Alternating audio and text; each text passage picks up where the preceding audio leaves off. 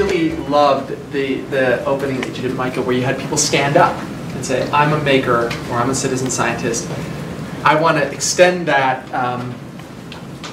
and ask anyone in here to define what a maker is. Does anybody have any, seriously, I would love to hear an answer. Yeah. I mean, basically anyone who self-identifies as a maker and says, I'm part of this community and I make stuff, whatever that might be. Okay. So you run the Maker Education Initiative. You should know what a maker is. A maker is a human. Okay. So, I mean, we actually have a very broad definition of maker. We think humans are makers. That's what defines us as I mean, separates us in some ways from other species. But if I was going to get more specific, I would say a maker is somebody who learns and grows through making things and defines themselves that way. Yeah. Anyone else want to take a shot?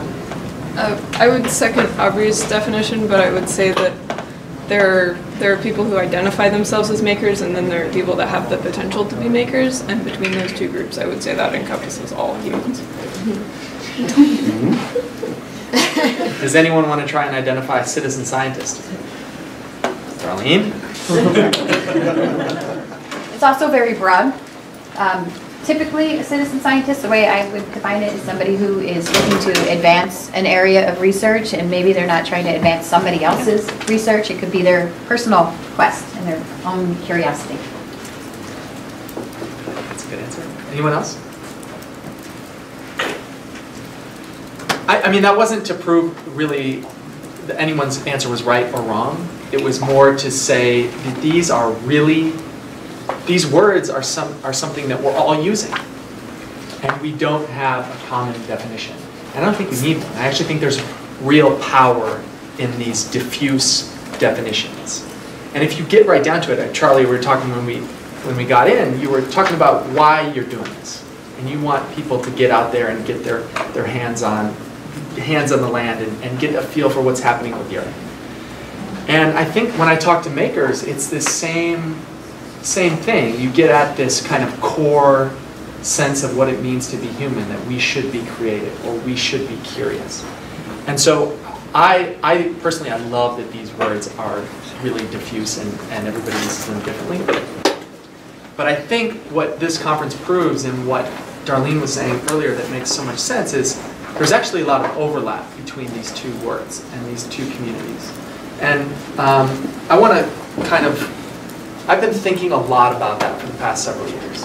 And I'm going to kind of run through our stories of people I've met and talked to, and also some of the things we've learned and are kind of showing us where this is headed. So this is another word that I think is at the core of what we're talking about is amateur. And what I don't mean is, the person who does something poorly or with contempt. I mean the person who does something for passion, for love, for something bigger than money or a job or fame. They do it because it's core to their belief. So my own story starts almost 5 years ago now. I met this guy named Eric Stackpole who told me this incredible story about this underwater cave in Northern California. There were rumors of gold in this underwater cave from the gold rush, and a bunch of scuba divers and treasure hunters had gone and tried to find the cave and the gold, and no one ever found it. But Eric had a really special idea. He wanted to build an underwater robot to explore this cave. This is an ROV, a remotely operated vehicle, and it's an underwater drone. It's basically a camera attached to a tether, and you can drive it around and see what it sees. And these things exist. They're commercially available. They're just $50,000, $100,000. Eric and I didn't have that kind of money. I was living in my car at the time. Eric was sleeping on a couch. So we started building one in his garage. The problem was we didn't know what we were doing, really. That thing didn't work. So we did what anybody would do at that point, is we asked the internet for help. And in particular, we started a website called openrov.com, and we invited anyone to comment on our designs and give us feedback and point us in new directions. And at first it was just me and Eric on the forums, but slowly we got more people giving us feedback and ideas and tips. And eventually the robot evolved to something that was working.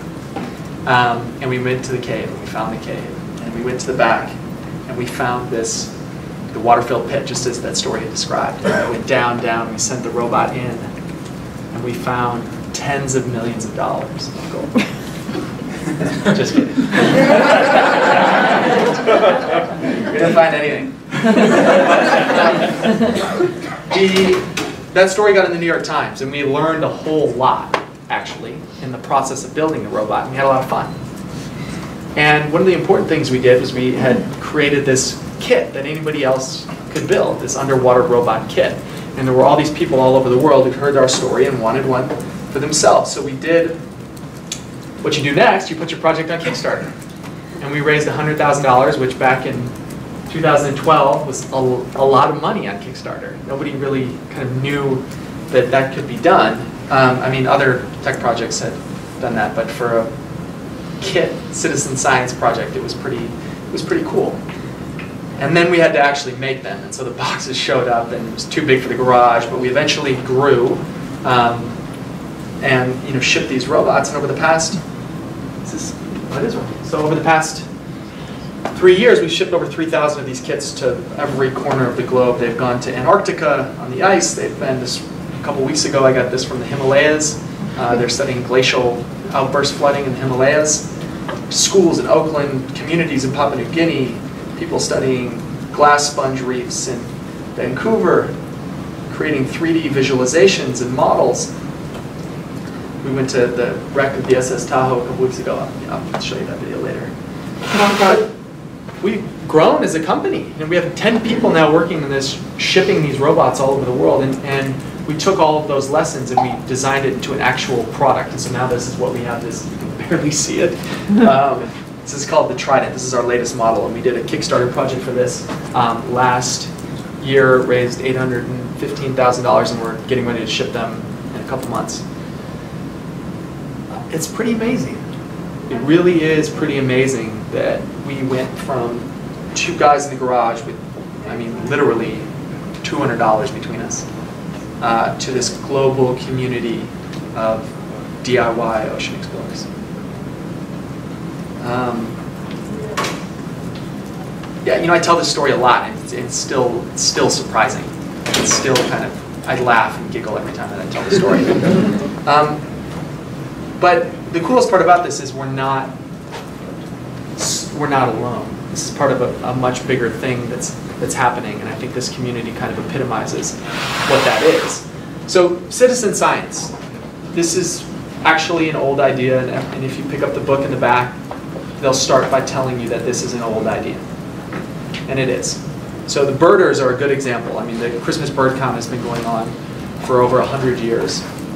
The birders know how to involve non-professionals, people who do this for the pursuit of joy and interest over just publishing papers.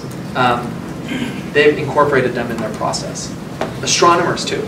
So this is a photo of John Dobson, who was the monk who dropped out of the monastery to build telescopes, created the Dobsonian telescope, started this sidewalk astronomers movement. It was really one of the driving forces for why astronomy has been such a democratized discipline. His story is really fascinating. You should Google John Dobson and read all about it, but he lived a really long, fascinating life. I thought this one kind of looked like Darlene. All right, maybe it was. But so I think there's a lot of lessons to what's happened, and I think as we talk about citizen science, and I do agree with Darlene that we are right here, we're at the very beginning, and this is just picking up, is technology is making all of this go faster. And that's true for birding.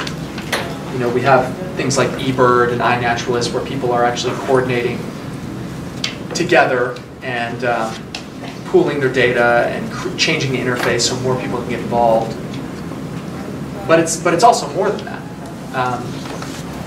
It's all of these new maker tools, and this is so cool that we're actually in a tech shop, so you can go and see all of these things that are going on. But all of those sensors that are in the phone, the miniature Linux computers, the cameras, the accelerometers, the gyroscopes, all of those things have become really cheap building blocks.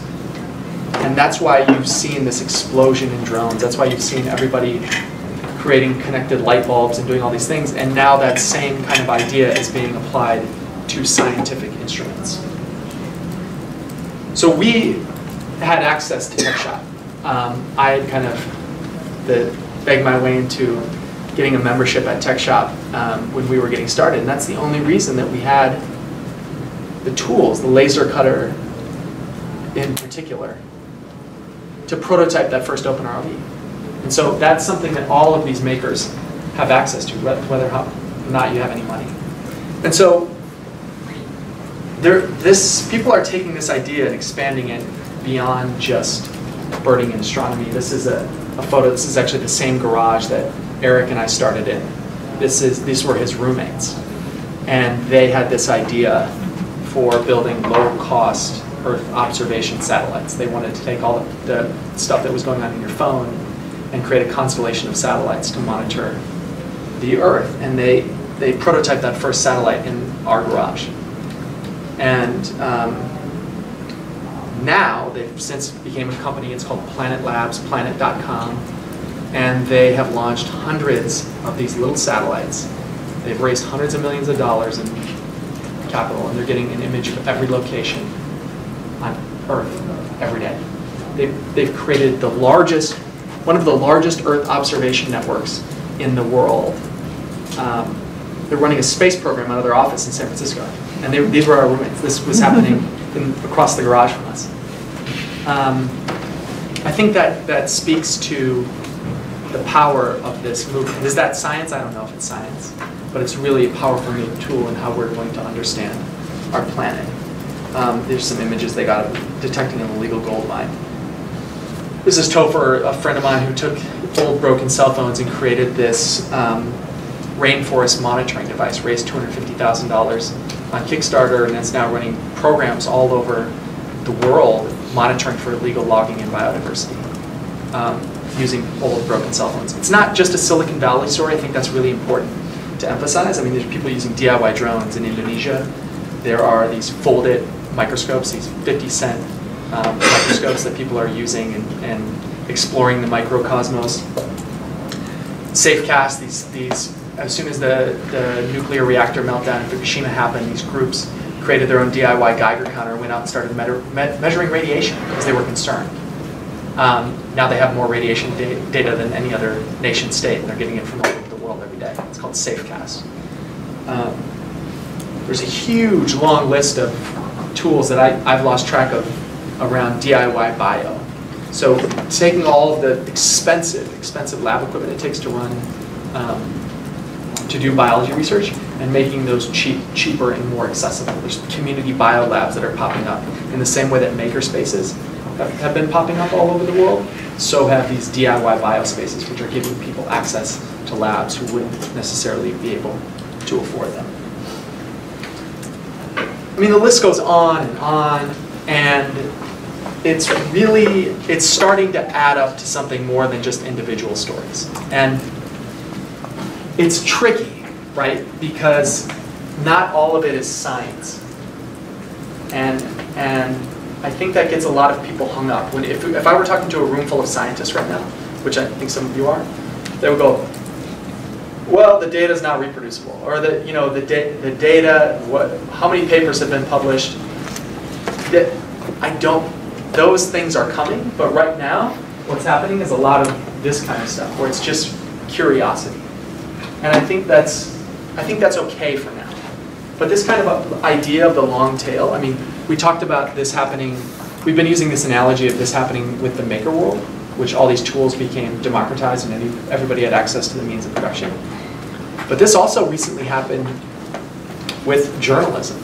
You know, all of a sudden, you know, it's not just the New York Times. You have Twitter and BuzzFeed, and anybody can create their own publication. This happened with movies. All of a sudden, everybody can film things with their iPhone and post it on YouTube. And we wouldn't call these cat videos films, but certainly it's something that's important, and it's growing, and it's changing the landscape of what's possible.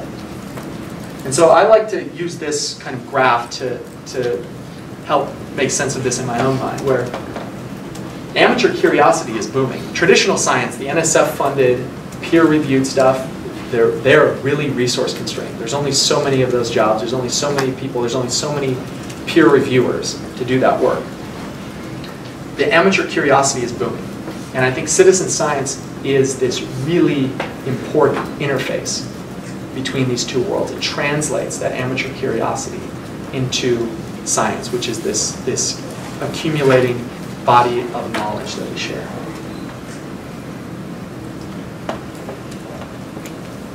And